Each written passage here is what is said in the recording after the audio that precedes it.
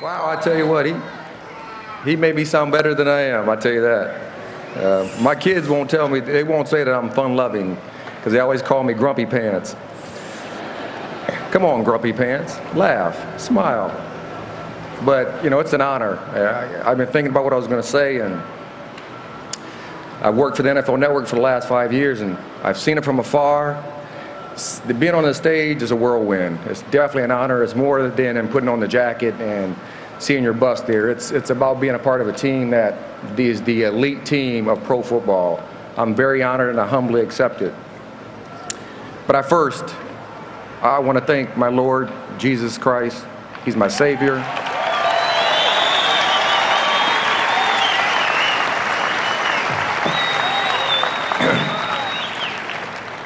He died for my sins and my salvation, and really without him, I would not be here.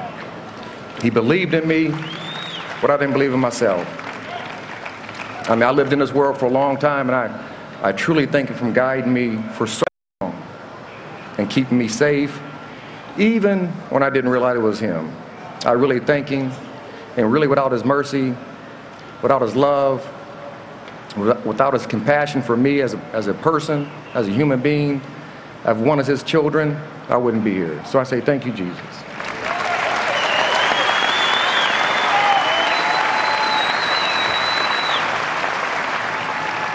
I want to thank the voters who put me in this class of '09 and to really experience this wonderful opportunity. It's absolutely outstanding. To the Hall of Fame staffers, you guys and you women are amazing. Since February, you guys have treated us with class and dignity and honor, and you've made it extremely special for me and my family. I will be back in Canton as much as I can. I say thank you. And congratulations to the other inductees, to Bruce Smith, who's going to be coming up, Randall McDaniel, Mr. Wilson, congratulations. To Bullet Bob Hayes and his family, congratulations. To Derek Thomas and his family, congratulations.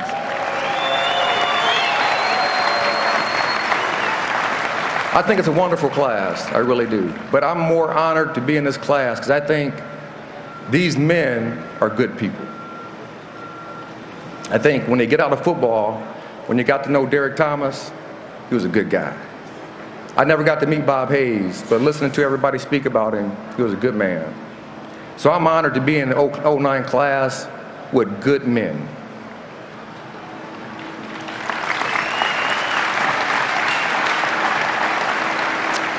You know, and I stand up here in front of you as an individual, but nothing alone has ever been done good. Or excuse me, nothing great has ever been done alone. An English clergyman once said, "No man is an island entire of itself. Every man is a piece of a continent, a part of the main." What he's talking about the body of Christ working together. But also what he's talking about is that we're all a part of a team in some capacity throughout our lives. We are all a piece of the puzzle. We are not the puzzle itself.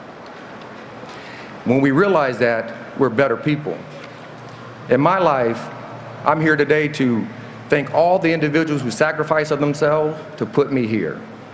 There's so many people who won't get recognized, and I think it's my obligation to give them thanks. And I'm going to start with a great man, passed away years ago. 16 years ago, matter of fact. James Allen Woodson, my father.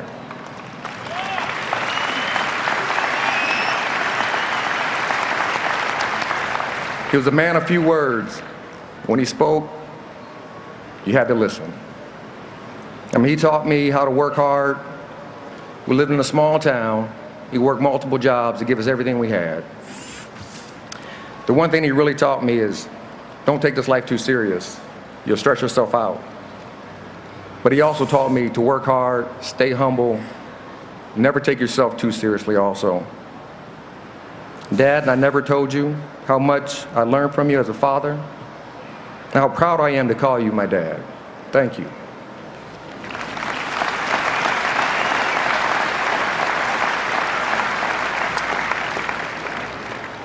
My dad had a wife. Her name is Linda Jo. Sitting right over there, my mother.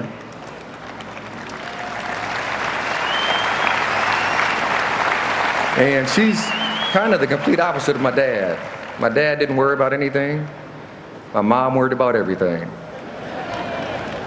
And she worried about everybody she met, from being our den mother in Boy Scouts, to taking us to swim practice every day, to taking us to school.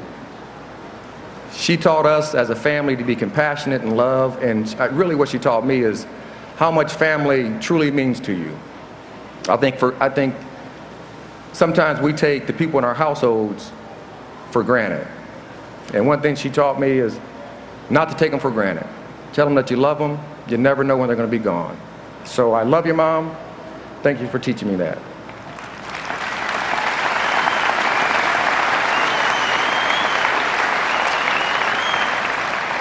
I'm the youngest boy of three. I say only in age. They would disagree. But my brother Jay, he's the oldest. My brother Jamie, we call him James Allen Woodson II, nicknamed Jaws. You know, I truly appreciate you guys. You know, you guys taught me a lot in life. Growing up, you guys took up for me when I did wrong. I used to do things in the park down at the end of the street and run home and say, man, that dude trying to beat me up. And they would run down the street and they'd get in a fight with him, even though I did wrong. So I say, thank you guys. I have not told you how much I love you, how much you mean to me, and everything you ever done for me. Thank you very much.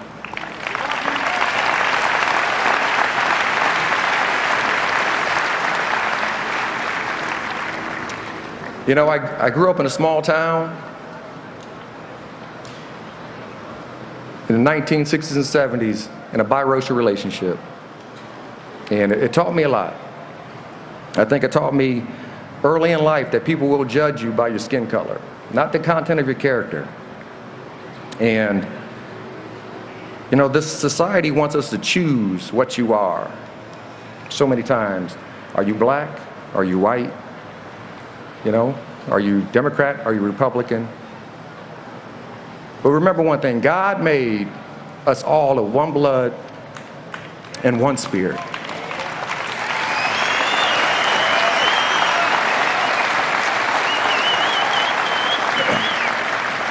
You people who have mixed marriages, tell your kids they do not have to choose what side they're on.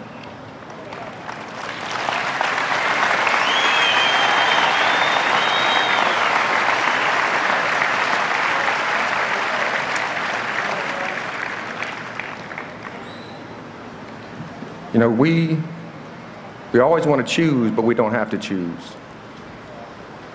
God made you what you are. Remember that. You know, I grew up in a small town in Fort Wayne, Indiana, and I think it was a blessing for me to grow up in a small town. I love Fort Wayne, a great place to grow up. You know, and I think it kept me rooted in reality, honestly.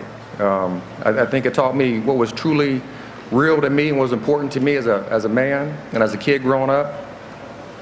And I really want to thank Fort Wayne for accepting me and embracing me throughout my lifetime, throughout my career, and accepting my family while we were there in Fort Wayne, Indiana, and why they still are there in Fort Wayne for who we were as people.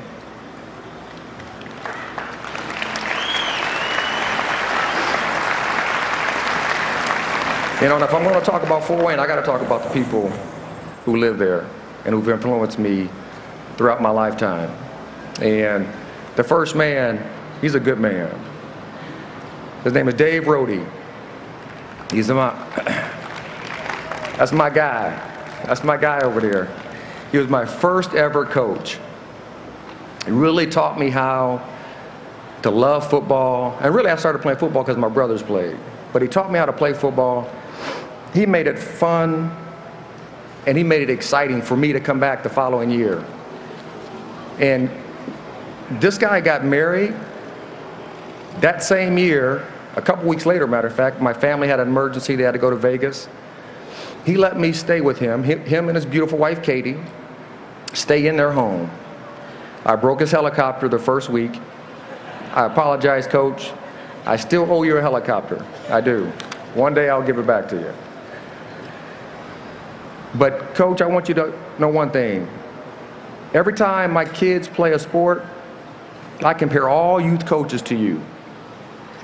To make it fun, to make it enjoyable, to make the kid come back the following year, I think that's what youth coaches are about. Thank you, Coach.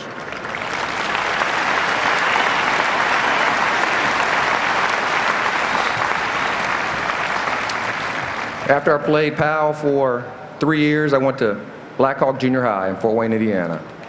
And, you know, I think every place you go, you have somebody that can influence you. And this guy, Jim Russo, he was a basketball coach in Fort Wayne. And Jim, I wasn't a good basketball player. Matter of fact, I was so bad, I used to play at halftime on the comedy squad. That's what they called it. I'm telling you, that's what they called it. But, you know, Coach would always give me words of encouragement. He would always tell me to keep fighting, keep getting better. Don't worry about it. Come back out next year. You're going to keep getting better. So I want to say, Coach, thank you very, very much for those kind words of encouragement. I think so many times in society, we fail to realize what one kind word can do to an individual and how it can change their lives forever. So thank you, Coach.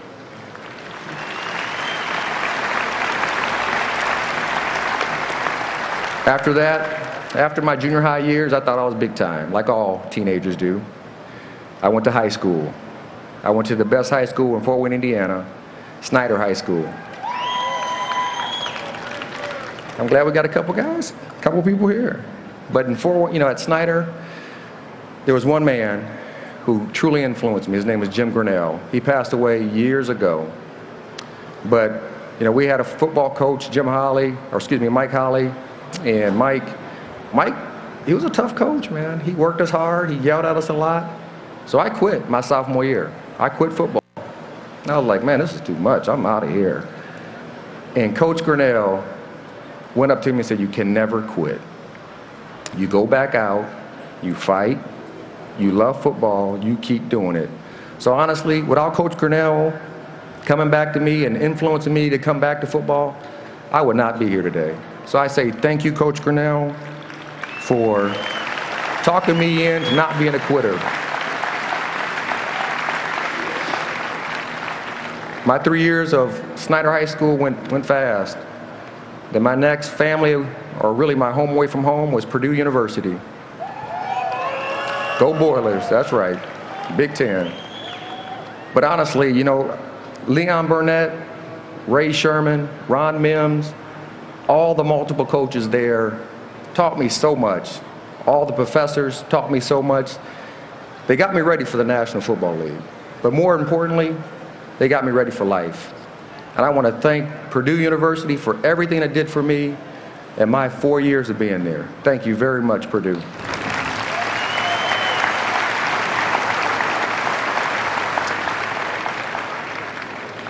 After my 4 years at Purdue, it went quick too. 1987, just like yesterday, April, the draft came around. I get a phone call, Pittsburgh Steelers.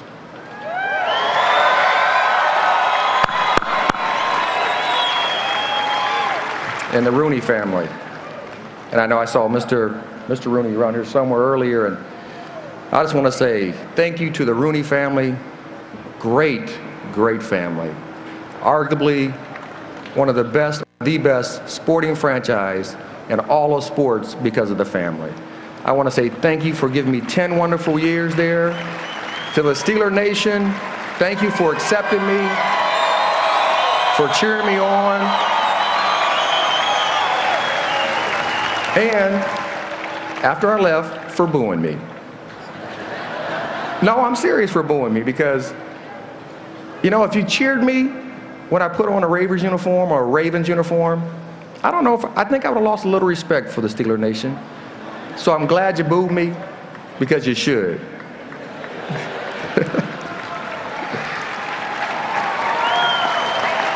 But you know, I spent 10 years there in Pittsburgh, and man, I had some wonderful coaches. Chuck Noll, Tony Dungy. You know, and Tony Dungy, I will believe he's going to be a Hall of Fame coach. I believe he will be here. A guy named Rod Rust. You know, a lot of people don't know about him unless you're a New England fan or a Pittsburgh Steelers fan. A defensive genius. A guy that really went above what he should have done to his players. He set me aside and he challenged me as a player to learn more, to be more. He took me into his office and used to break down film of what offenses used to try to do to defenses and how they would try to basically scheme defenses. The green light clicked on about a month later. It was a lot easier to play in the National Football League after that. So I say thank you, Rod Rust, for doing that for me. 5 years went by, Chuck Noll and his staff left, and I got the new group. Bill Cowher, you know, outstanding coach. And I got to say thank you to Bill. In 1995, they talk about me coming back from the ACL in '95 for the Super Bowl, and it would never would have happened if Bill wouldn't have left the spot open for me. There's no coach today, and we have one right here in Dick Duran, you know you wouldn't leave a spot open for any player. For me, okay, I appreciate that. To come back in a season. Once you have an ACL injury, they put you on IR. But Bill, he saw something. What he saw, I don't know. But he gave me a great opportunity to play in the Super Bowl in '95, even though we lost to the Dallas Cowboys. I say thank you to Bill Cowher. Dick LeBeau. Man, I hope the voters, seriously, I hope the voters get it right. First of all, he belongs in as a player. That's the first thing. Secondly, if you don't want to put him as a player, you put him in as a contributor, because he did so much for the National Football League as a player and a coach for over 50 years. He deserves it.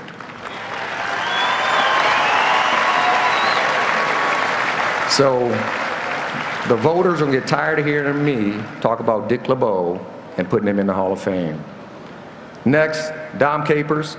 He was also there. Wonderful coaches, all in Pittsburgh. But all good things come to an end. After 10 years of Pittsburgh and that storied franchise, I went to another storied franchise, the San Francisco 49ers. And it was amazing going from one storied franchise to the other. And that was Eddie DeBartolo's last year as being the true owner of the 49ers. But I saw in 1 year what everybody loved about Eddie D. He was a good man. He treated his team like his family. So I want to say thank Eddie and the San Francisco 49ers franchise for taking me and the family for 1 year and made us feel like its own. Thank you.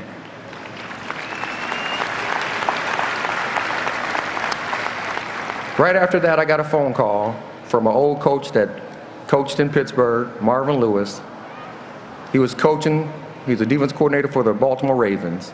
He called me and told me he's a young, talented football team back on the East Coast that needs some leadership. And I want to thank Marvin for giving me that call, because he was absolutely right. I got in there and saw all the talent they had, and they just had to learn.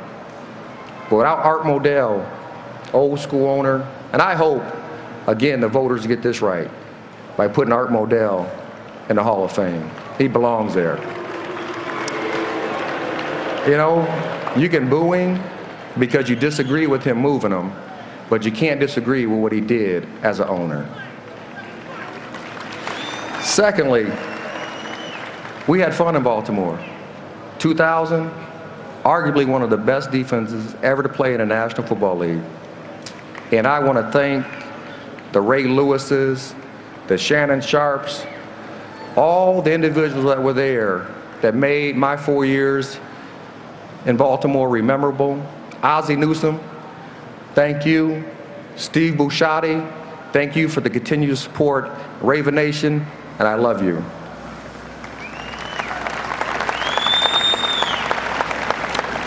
You know, and I believe it fitting that I ended up as a Raider. I started my football career as a Raider, and I finished my football career as an Oakland Raider.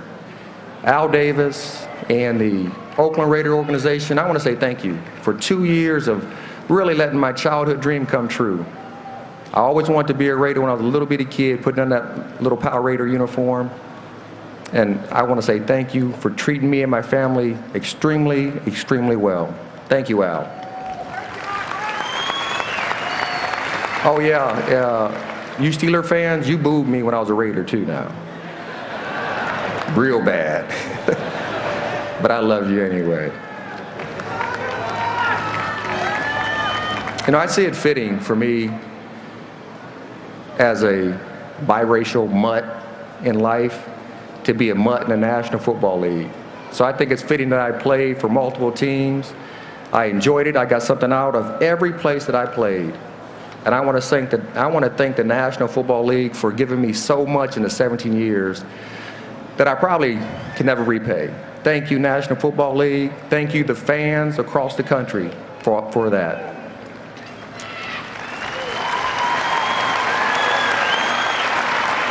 So I spent 17 years in the National Football League, and that was my extended family. And now I was retired. I was trying to figure out what am I going to do. And I can remember Chuck Noll always saying, get on with your life's work. You have to get on with your life's work. And I was trying to think, well, am I going to drive my wife crazy for the next year or two and just sit around the house? A couple weeks later, I get a phone call.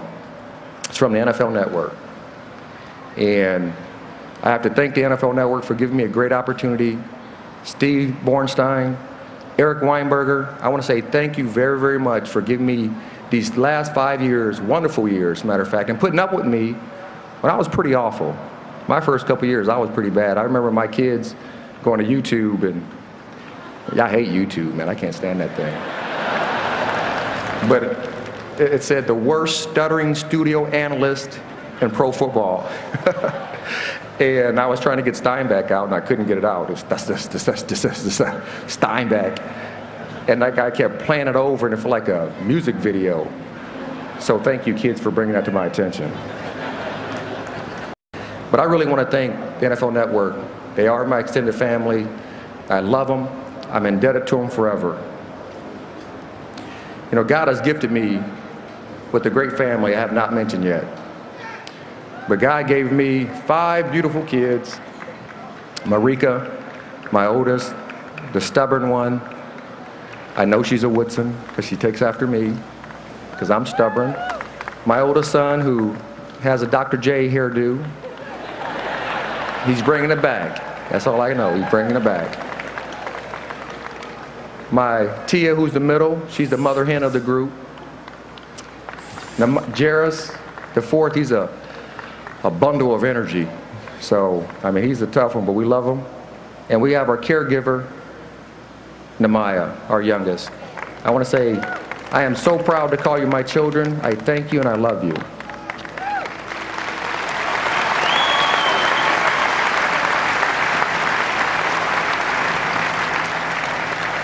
Well, these 5 kids have to have a mother, and they have a good one. They have a real good one. Nikki Michelle, wonderful woman. She has taught me so much. She's been with me through the good, the bad, and the ugly. A person that really has taught me a lot about compassion and mercy, because I was all about truth. I had no compassion and no mercy in me when I first met her. And over the years, over the 17 years, really gone over almost 20 years we've been together, I say thank you. I love you with all my heart. And thank you 17 years ago for saying yes.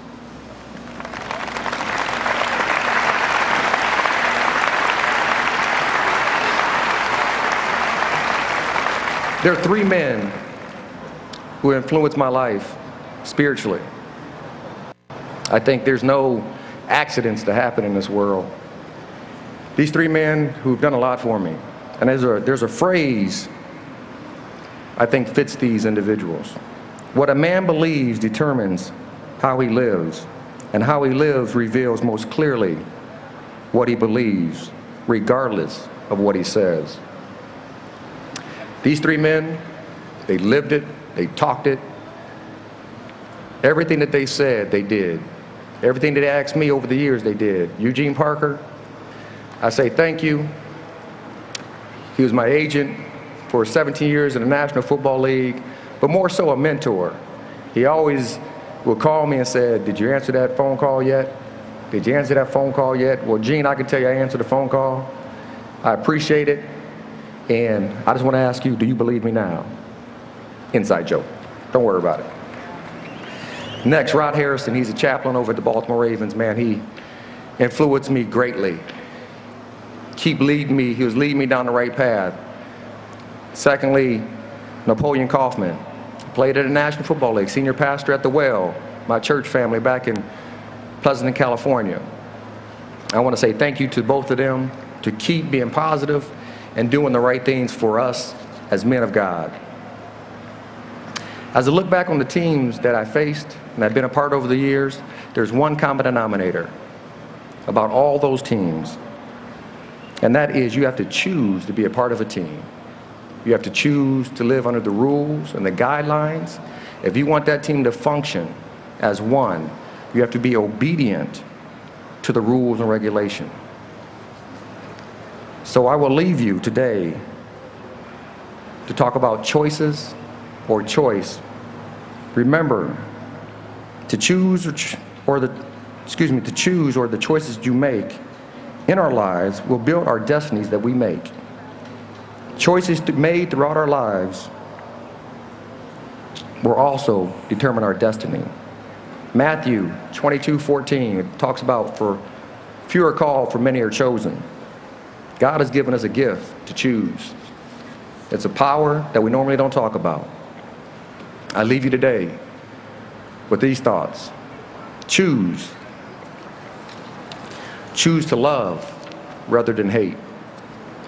Choose to create rather than destroy.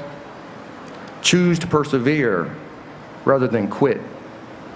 Choose to praise rather than gossip. Choose to heal rather than wound. Choose to pray rather than curse. Choose to live rather than die. Choose Jesus Christ over the world. God bless you.